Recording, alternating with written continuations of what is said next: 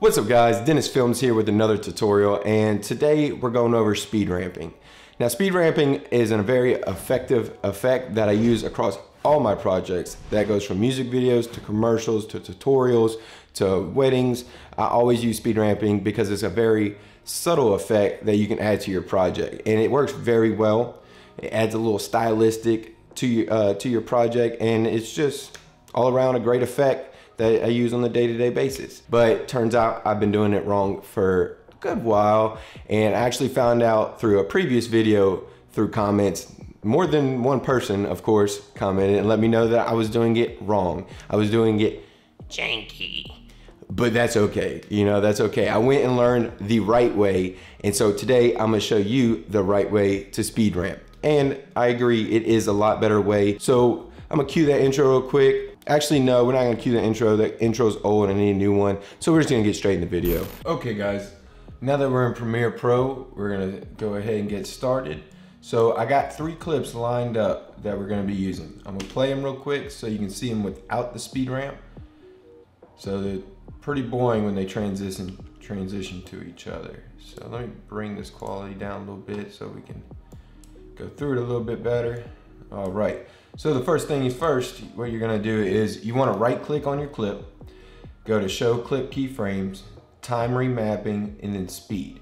Now I know on some computers, sometimes mine does it too, is that it will only show 3 things, which is motion, opacity, and time remapping. You're still gonna click on time remapping and go to speed.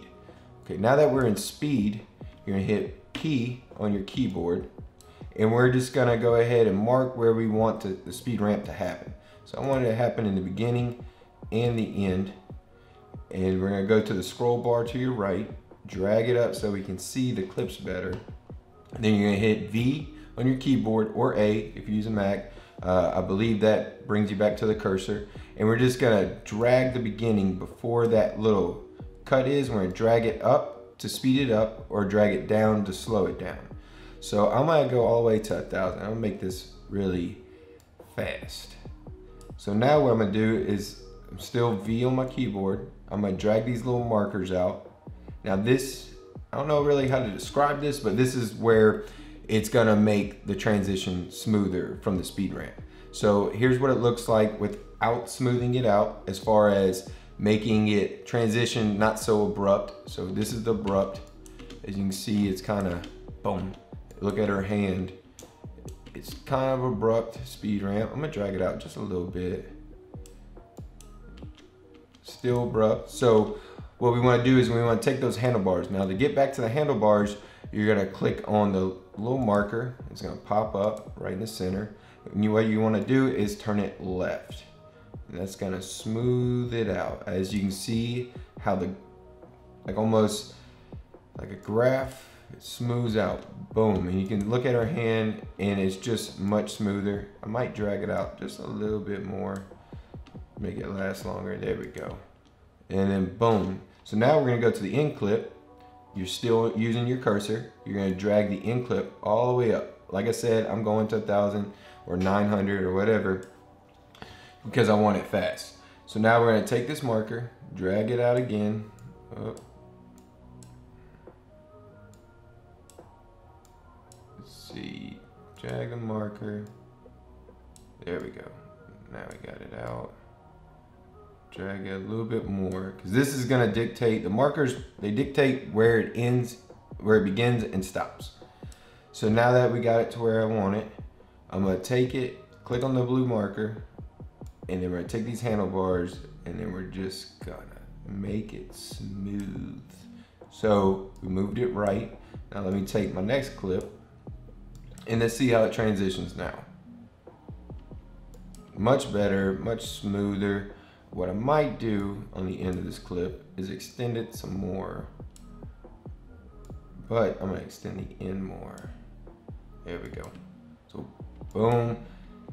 But what makes speed ramping so much better is when you take a clip, you speed ramp it at the end, and then take the next clip and speed ramp it in the beginning. So that's exactly what we're about to do right now. So we're gonna take this clip, we're gonna hit right click, go to show clip keyframes, time remapping, and then speed. We're gonna hit P on our keyboard as the pen tool, and we're gonna click where we want it to start end, end. So we're gonna go back to V on your keyboard, drag it all the way up or down, depending on what you want. Let's see, we're gonna take these markers, drag them out as well. So I'll kind of want to even with the original speed ramp at the end of the other clip, so it transitions smooth.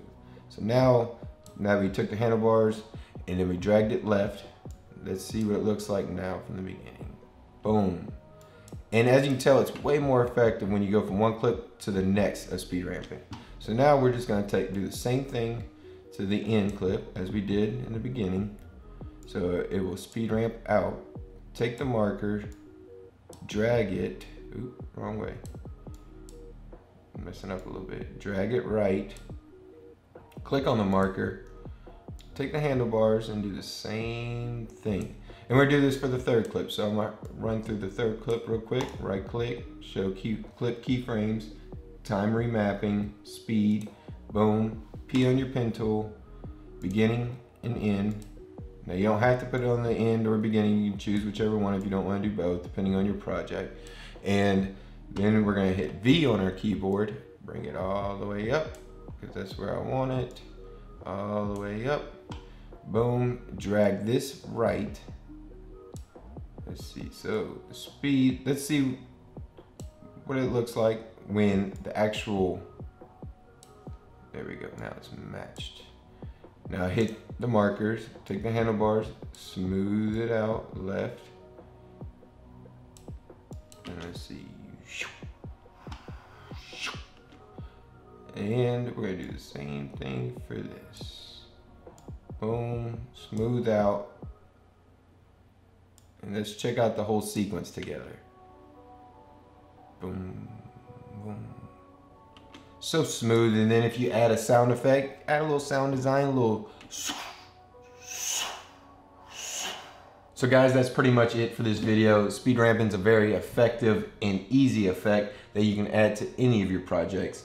But if you like this video, please hit that like button so more people can see it and this can help more people, and that subscribe button if you want to see future videos or past videos. I got a good bit of tutorials, a lot of old, but working on some new content. Also, I just released a distortion pack, and I also have LUTs in my store, link in the description, you can check that out. Guys, have a great day, keep creating dope shit, and I'll see you in the next one. Later.